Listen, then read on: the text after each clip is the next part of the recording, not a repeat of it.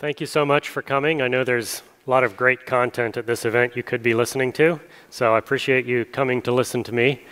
I've been doing open source for several years, and I'm here because people took the opportunity to mentor me and teach me how to do things, and I'm hoping to share some of these practical tips with you.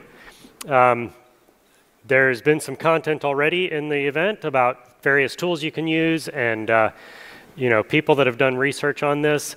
These are my observations over the last 20 years. I've been largely making it up as I go along, but I have been doing it for a while, so hopefully some of this is not far off the mark. Something that I've observed over the years is that people have many different reasons for getting involved in open source software. And often the first one of these is to solve problems, to solve your own problems, to work on something that's not working quite the way you anticipated. Another reason is that it's a lot of fun. People do it because it's a hobby. People do it because they want to make the world a better place. One of the reasons that people stay in open source is often the possibility of leaving a legacy, leaving something that people will remember. And so my premise here is that your way to achieve immortality in open source is to mentor people to come behind you.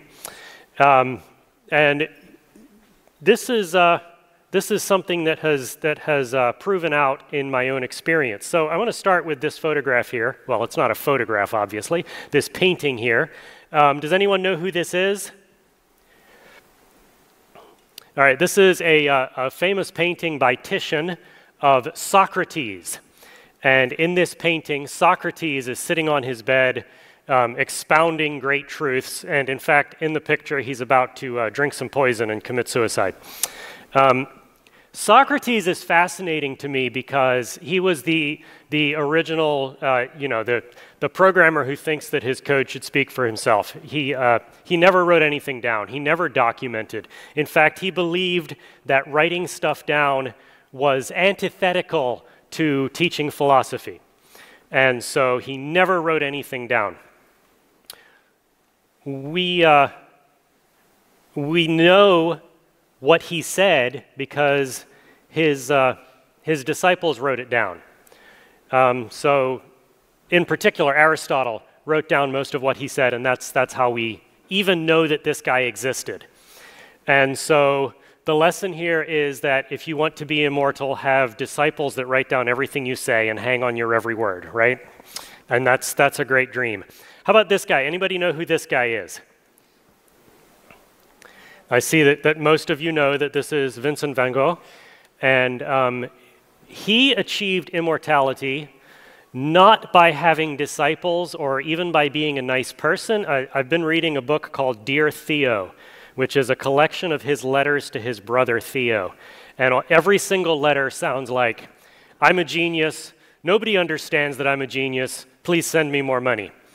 And every letter is like that. He's apparently a very unpleasant man. And also, throughout his life, he felt that he wasn't terribly successful because he didn't get the recognition he deserved. But this feeling of not being successful, he channeled into hard work. And he created an enormous body of work. And so now you can go into most major museums in the world, and you'll find at least one picture that he painted because he was so prolific. He did, in fact, have one friend that he kind of mentored, and that was Paul Gauguin, who's my favorite painter. But primarily, we remember him because he painted so much. So that's lesson 2. If you want to be remembered, do a lot of work. And I'll come back to that in a minute. How about this guy? Anybody know who Echecrates is? Unless you are a PhD student in philosophy, you've probably never heard of this guy. He was one of Aristotle's friends, possibly. Maybe he was just a co-student. It's really unclear who he was. He's mentioned once in the writings of Aristotle, and he's mentioned as though he was an important character, but we don't know anything about him because he didn't write anything down and didn't have any disciples to write anything down. So now you've heard his name, which puts you above, most of the rest of the world. So here's what we learned. If you want to be immortal, you can either leave an extensive body of work, or you can leave students who are even more intelligent than yourself. And both of these are challenging things to do. Let's start with option number one, leave an extensive body of work. One thing that you find, okay, so this is another painting by Titian, and it is a picture of a guy by the name of Sisyphus. And Sisyphus was punished by the gods. His punishment was to carry a rock up a hill. And every single time he got to the top of the hill, he would accidentally drop the rock and it would roll to the bottom of the hill. Now, if you read a lot of Greek mythology, you'll notice that the punishment always fits the crime, always, in kind of an ironic, cruel way. Sisyphus's crime was being extremely self-important. He was very fond of himself. He did all of this magnificent stuff and was always telling somebody about it. But the funny thing about doing hard work is that as soon as you stop, people start to forget you. You can contribute to an open source project for years and years, but as soon as you stop, eventually your patches are overwritten by other patches and your effect goes away. And so hard work is just too much hard work. So I recommend option number two, which is to leave impressive students, to mentor people to come behind you. Doing hard work means you actually have to do that hard work. So, Plato, Aristotle, Socrates. I see we don't have any Princess Bride fans here. All right, Plato, Aristotle, Socrates. Because Socrates invested his life in his disciples, his student Plato wrote down a lot of this. I got the names wrong a little while back, and none of the philosophy students in the audience called me out on it. Plato was Socrates' disciple, and one of Plato's disciples was Aristotle. And between the three of these people, they form the basis for what we consider modern philosophy. And each one down the line learned from their instructor, and we see the chain of mentoring.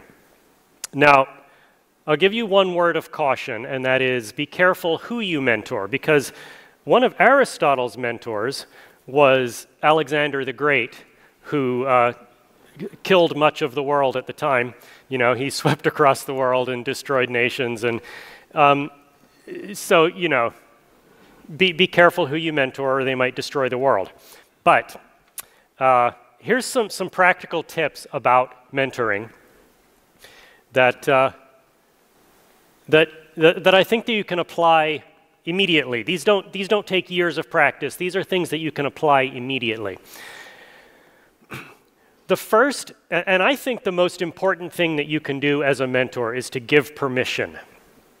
Now, we have this notion that because it's open source, everybody has permission and they know it. And that is not the case. You need to explicitly give permission for people to feel that they have permission.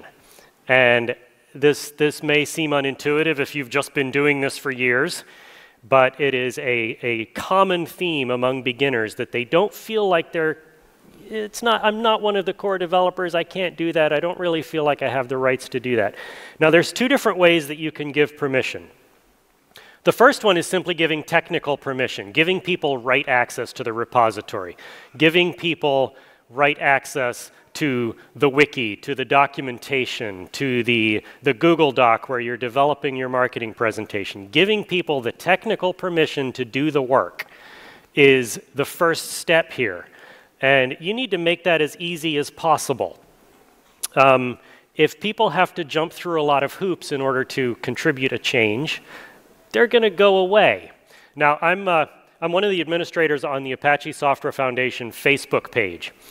And we got a message from some user, some Cassandra user, a couple days ago, that said, hey, you have a typo on the front page of your website. And one of the other administrators responded with, well, in order to fix a problem on the front page of the Cassandra site, you need to subscribe to this mailing list, and then you need to send them a patch, and they'll apply to that patch. So here's how you subscribe to the mailing list, and here's how you post to it. And the guy was like, that's way too much trouble. Just fix your typo. Can you do that? It'll take you 5 seconds. It'll take me all day. And so that was a clear example of putting roadblocks in someone's way, rather than saying, you know, thanks for the contribution, and if you want to get more involved, here's these other things that you can do. I am frequently heard to say that you should give out commit rights like candy. Our open source projects are in revision control, all of them. If they're not, you're doing something wrong, but you already know that. You know, 20 years ago, not everybody used revision control. Now everyone does. And the purpose of revision control is largely, if somebody makes a mistake, it's easy to fix. So there's no risk in giving somebody commit rights. The risk of giving somebody commit rights too early is that they'll make a mistake, right? The risk of giving them commit rights too late is that they'll go away and never come back, which to me is clearly the larger risk. And so I always encourage projects to give away commit rights as though there was no cost, because there's no cost. If somebody's passionate, give them commit rights and let them play along. You know, make sure you have a rollback plan, but you do because you're using revision control. Now, often when I say this, I get a couple of objections, people saying, we can't give out commit rights because. And these may be legitimate concerns, but I think that they are all fixable. So the first one is they're not trusted yet. And I have encountered in my years of open source people I can count on one hand who gave me legitimate reasons for not trusting their contributions to a project. People that were actively malicious, people that were committing out of ill will. And it's incredibly uncommon for somebody to come to contribute to your project and be fundamentally untrustworthy. On the other side of this, the best way to make someone trustworthy is to trust them. If you give trust to somebody, they will, generally speaking, reciprocate. Withholding trust, being suspicious, communicating that you're suspicious, is a great way to tell somebody that they're not welcome and to make them feel like they're not ever going to be a full member of your little club. The other risk, you know, I already mentioned, is that they might break something. And that's why we have revision control, that's why we have CI, that's why we have a code review process. If your project lacks any of those things that I just mentioned, then fix that rather than trying to chase people away. Now, there are legitimate cases where you don't want to hand out commit rights.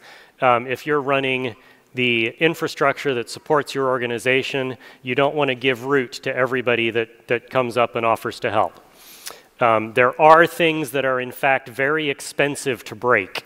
If somebody screws up your backups or takes down your mail server or does anything to any of your production services, then perhaps you need a development and test server to run this stuff on. And that is a situation where it's legitimately a good thing to hold back on what rights you give.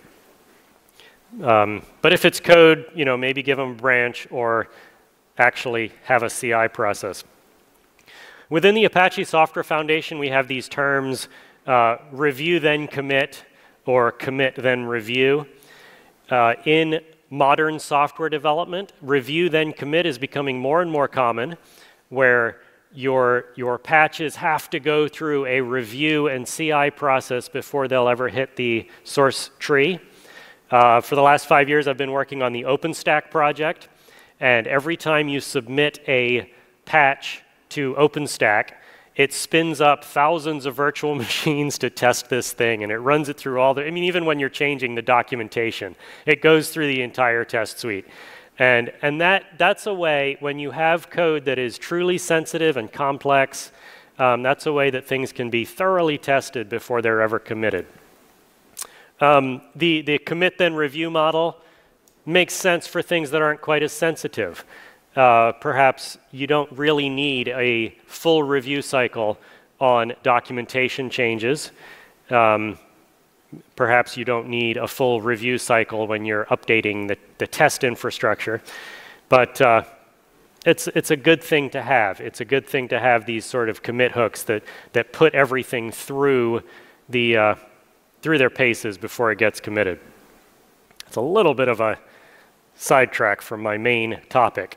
Getting back to it, social permission is often a lot harder to give than technical permission because, you know, we've been working on this code and these are the newcomers and they don't know anything and they don't have our experience, and we tend to hold on very tightly to the things that we hold dear. But giving this permission is a critical step in welcoming new members. This social permission that says, you are allowed to do this. So one of the first ways that you can do this is give people time. When you see a bug, don't fix it right away. If it's not critical, if it is not breaking the world, give somebody else a chance to fix this. Go out of your way to document this problem, maybe even a suggestion of how to fix it. This is going to take more time than just fixing it a lot of the time, and that's why a lot of people don't do this. But remember that you are investing in the future of your project. And so it is worthwhile taking that time to encourage someone else to fix that problem. Because the next time around, they're going to fix it and you won't have to, and you'll have saved that much time. So think long term rather than short term, and give people the time to fix a problem, even though you already know the right way to do it.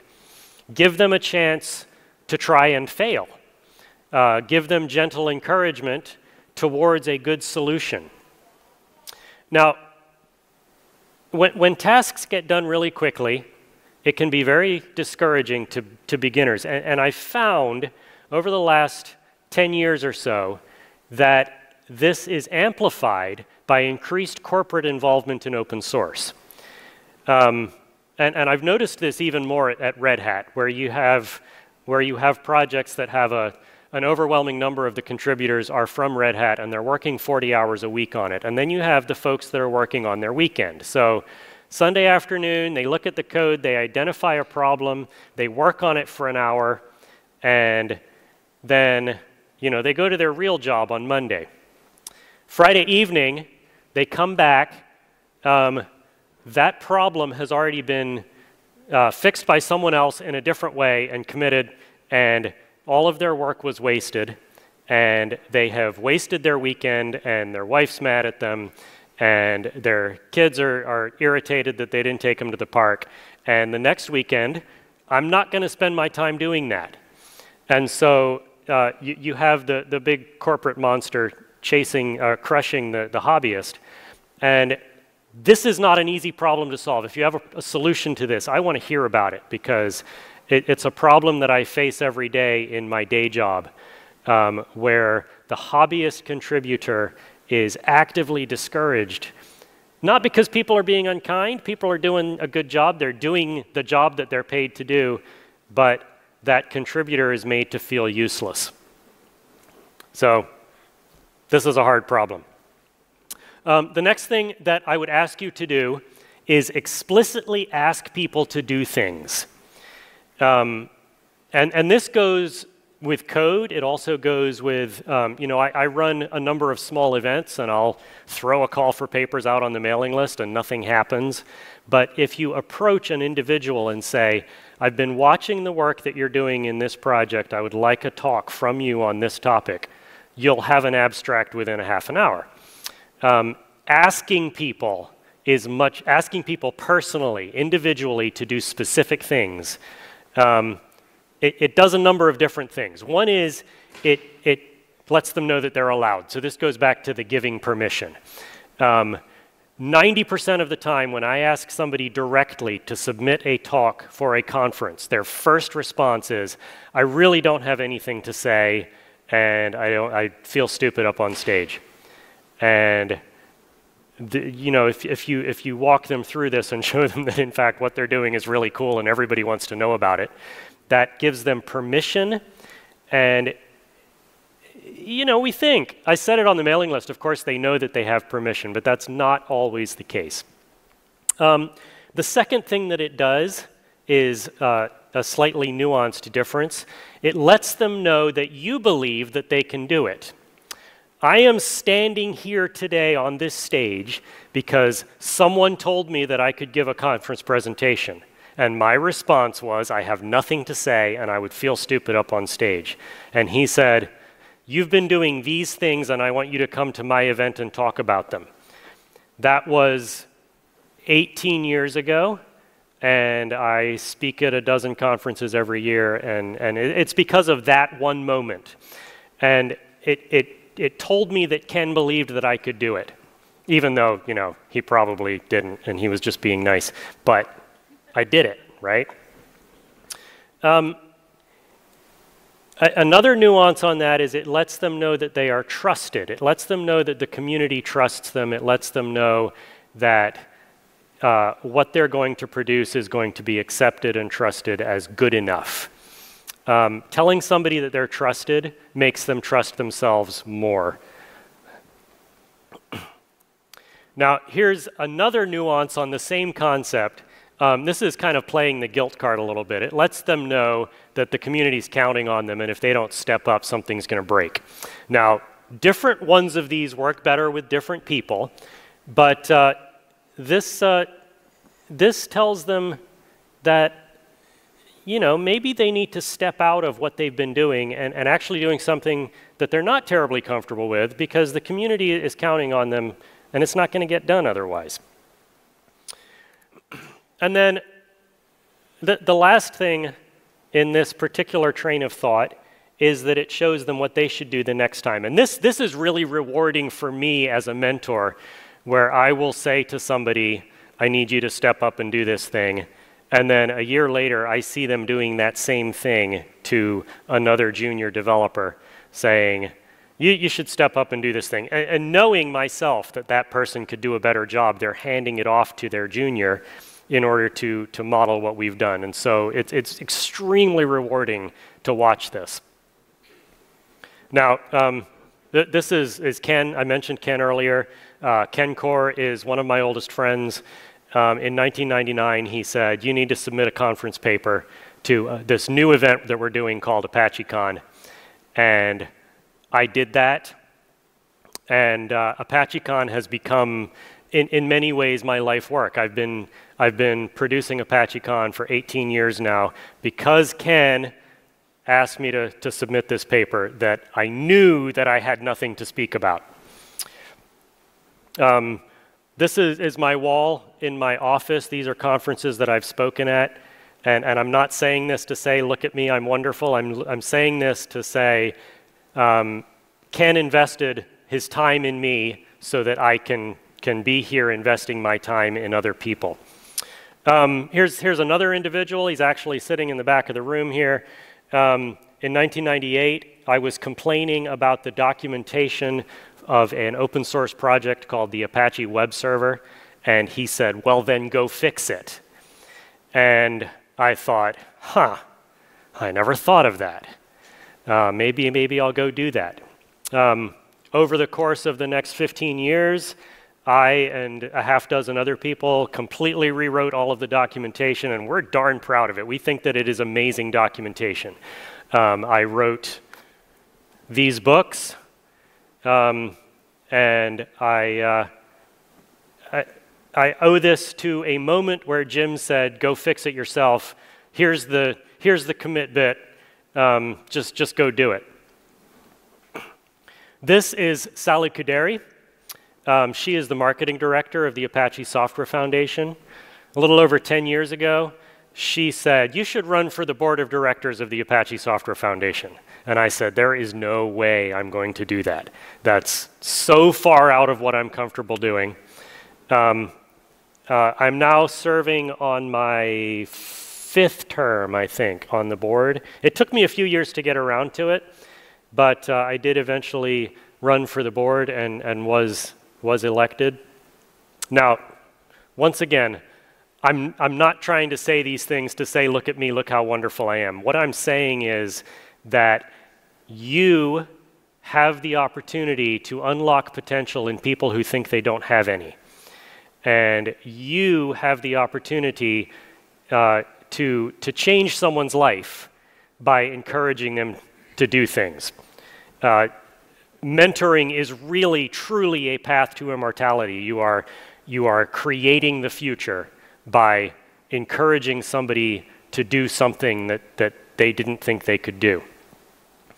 My wife is, she's a silversmith, among other things. She is a very talented artist, and this is a poster that's on her wall.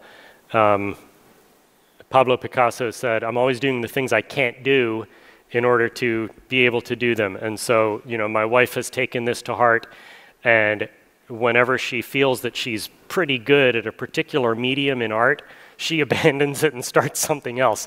And so she has all of these different arts that she's mastered by just going and doing them. So she made all the rings that I'm wearing, by the way. If you want to buy them, I can give you her business card.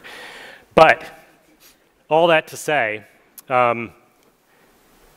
encouraging people into things that they're not comfortable with will very much change their lives. There's a video linked down here. I'll give you the link to my slides later. Casey Neistat is a YouTube movie maker, and he has this wonderful short film called Do What You Can't, about doing the things that people tell you you can't do. People say, there's no way you're going to succeed at that. And that is the thing that you should grasp and try to do. So, all right.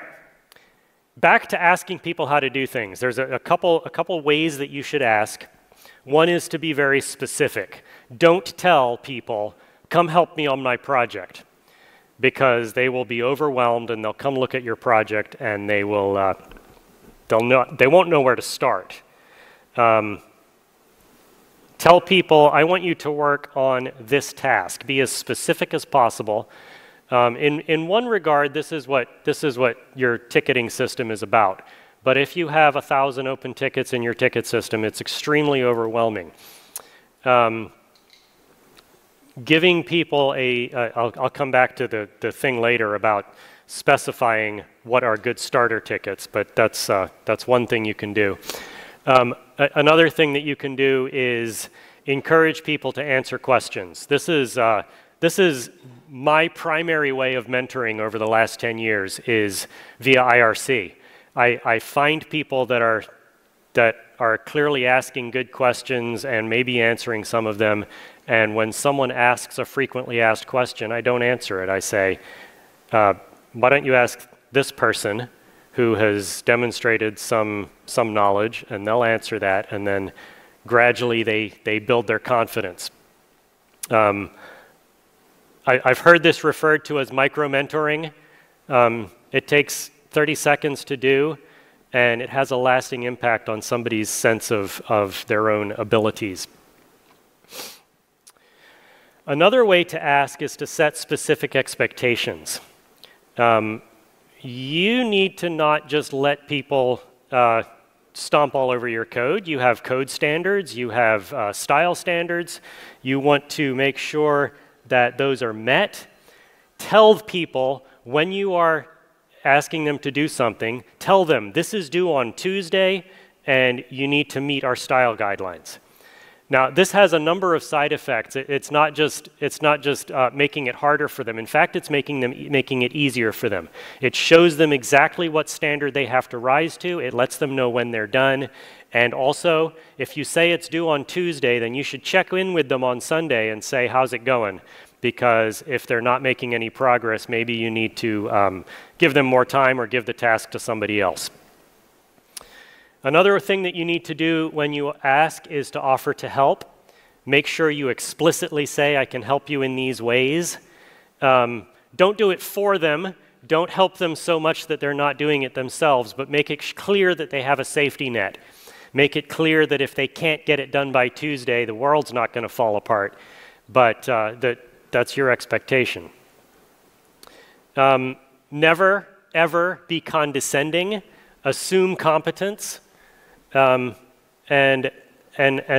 only offer help when it's needed. Don't jump in and help somebody just because they're not doing it to your standards or as fast as you would have thought, because that communicates a lack of trust. And then, when they're done, make sure you give them credit. Don't take the credit for yourself. Even if you did 75% of the work, give them the credit and praise them publicly.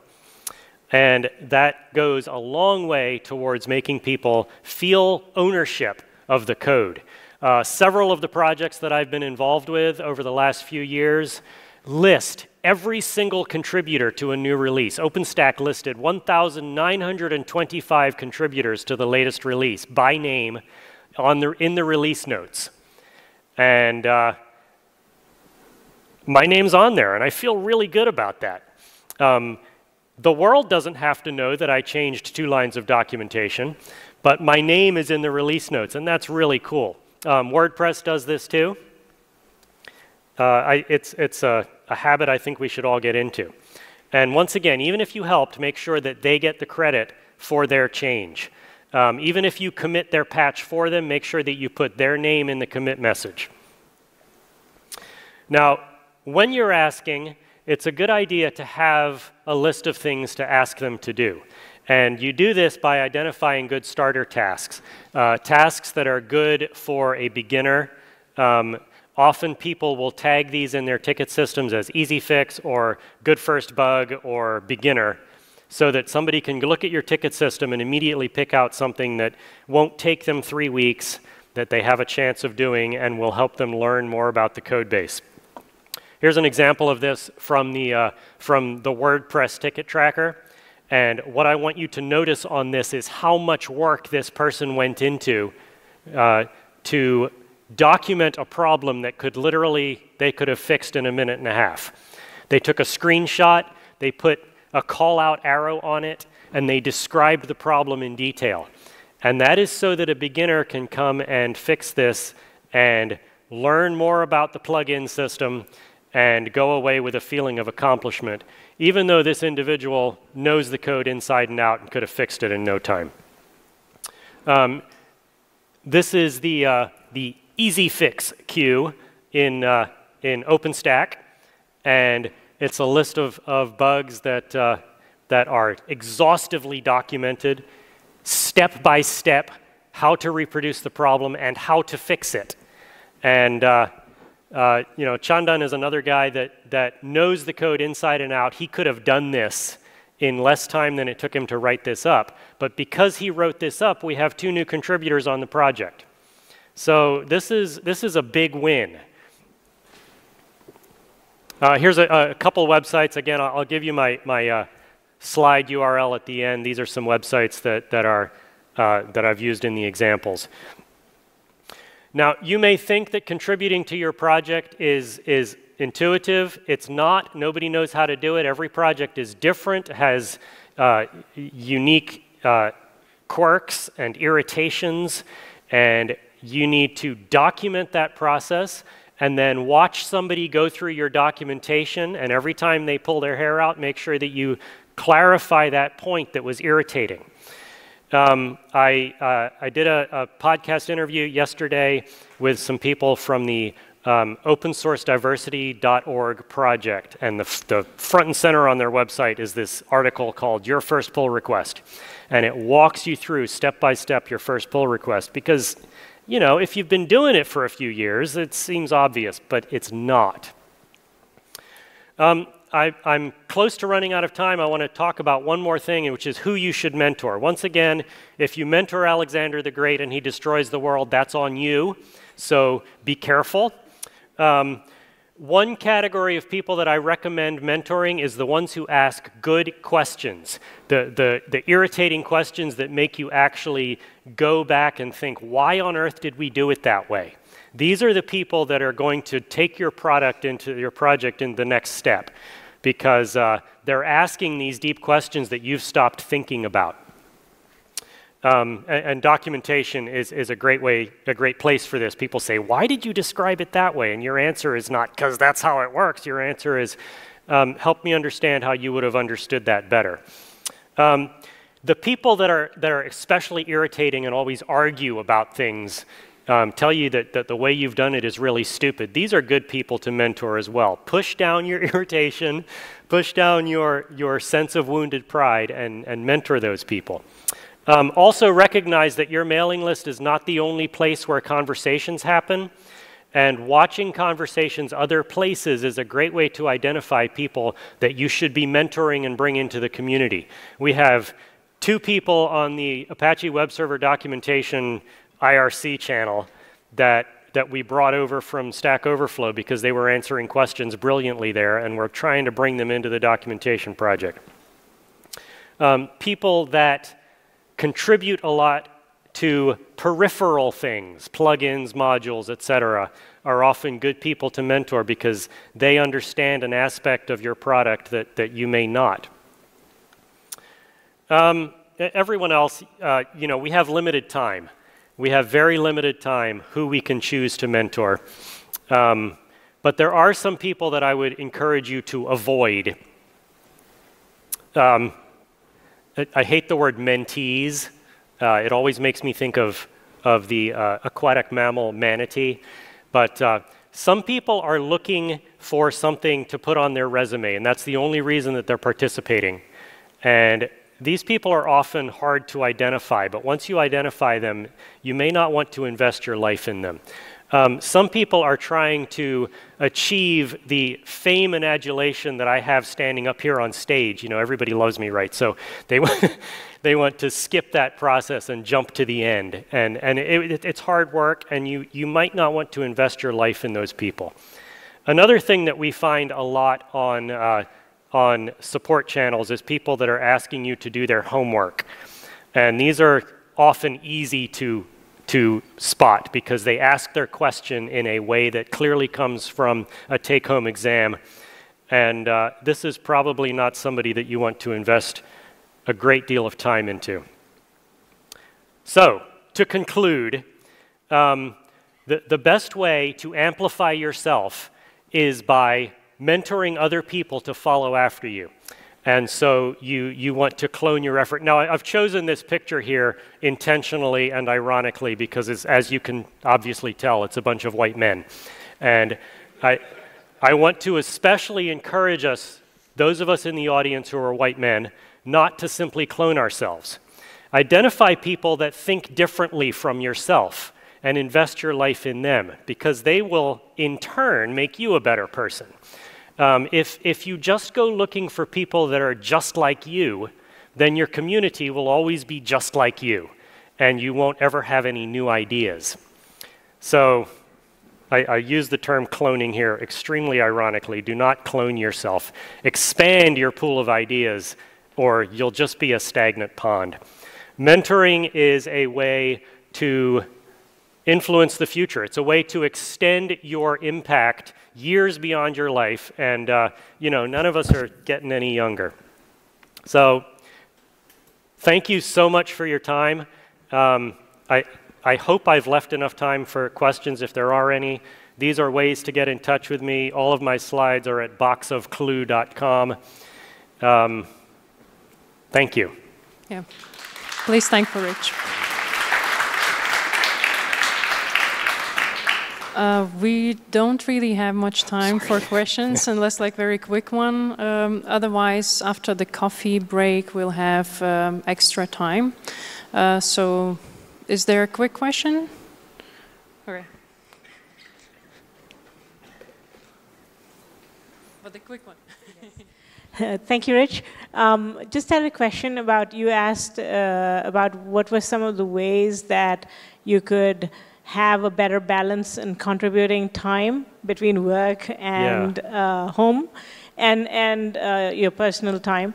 And one of the things I just wanted to share with you is that as an engineering manager, one of the things I have tried to do is, in order to encourage everybody on the team, every engineer on the team to contribute, to actually factor in 20% time on work time to be able to work on their projects or areas that they're contributing to in open source. And that seems to work quite well. So it's about one day a week. And I know that sounds like a lot of time, but it is actually very rewarding, because that circles back around into everybody being able to contribute to other aspects of their feature development too.